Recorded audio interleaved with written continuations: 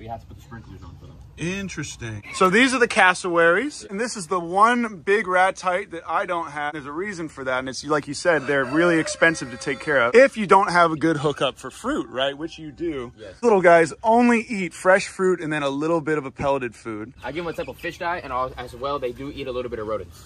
Oh, interesting. So these guys actually eat full mice? Correct. That is so cool. Do you ever worry about these guys getting impacted from eating anything stupid like an ostrich would? Nope. So right now they're a brown color, but once they hit about 4 years old, they'll turn jet black.